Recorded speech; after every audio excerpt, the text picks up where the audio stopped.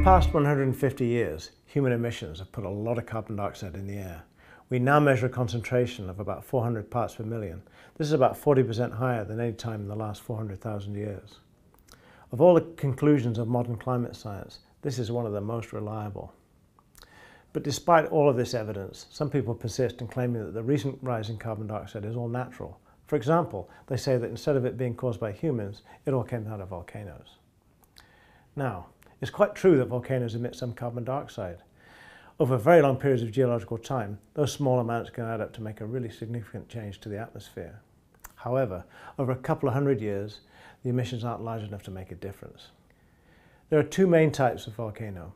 There are the ones that erupt under the ocean and the ones that erupt into the air. Both kinds are linked to the goings-on at the boundaries of the tectonic plates and to the upwelling of hot rock from the Earth's mantle, the layer below the Earth's crust. The undersea volcanoes are by far the more numerous, making up about 90% of the world's volcanoes, although few of us have ever seen them. These volcanic chains are where new oceanic crust is produced. But undersea volcanoes don't produce very much carbon dioxide, only about 100 million tons per year, about the same amount as an average US state emits. Humans produce about 350 times as much carbon dioxide as the undersea volcanoes do. Carbon dioxide not only gets produced at the oceanic ridges, it also gets consumed there. What happens is that the newly formed basaltic rock undergoes chemical changes when it contacts seawater. This reaction absorbs carbon dioxide from the water at a rate of about 150 million tons per year. The mid-oceanic ridge volcanic processes as a whole, therefore, probably consume more carbon dioxide than they emit. Now, we're much more familiar with the kind of volcanoes that erupt into the air. The biggest chain of these is the so-called Pacific Ring of Fire. This is a belt running all the way around the ocean, from New Zealand to Japan, then to Alaska, and then down to the Andes. Old oceanic crust is consumed at these places, and they form volcanoes that produce much more carbon dioxide than the ones under the sea. The magma in these volcanoes comes not just from the Earth's mantle, but also from the melting of the more carbon and water-rich rocks in the crust. One reason these types of volcanoes tend to be more explosive is because of the larger amount of water vapor and carbon dioxide in their magma. Mount Etna in Sicily is one of the most prolific carbon dioxide producing volcanoes in the world. It produces about 13 million tons per year. But this amount is still only about half as much as what Sicily's 5 million people emit from burning fossil fuels. In addition, dormant volcanoes and volcanic lakes together emit as much carbon dioxide as the actively erupting volcanoes do.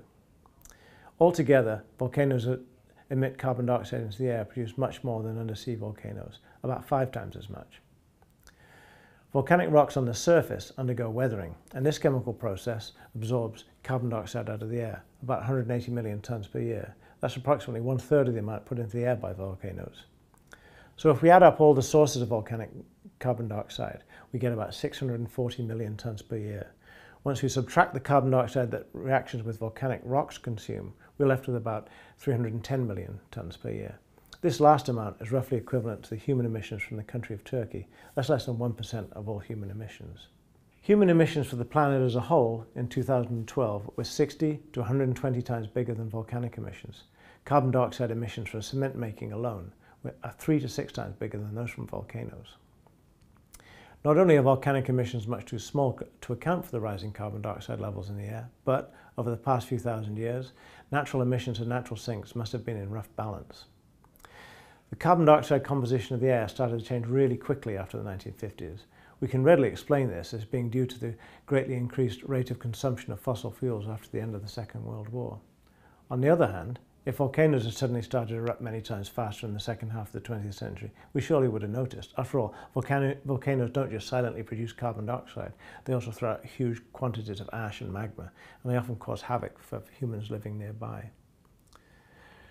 Only about 40% of the carbon dioxide emitted from any source remains in the air. The rest goes into the oceans and is taken up by plants on land.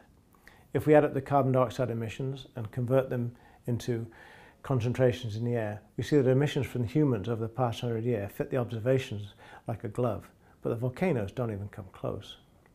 People who incorrectly blame volcanoes for the change in the air take the fact that volcanoes do indeed produce some carbon dioxide, and then they jump to the false conclusion that this amount is enough to explain the increase we have measured.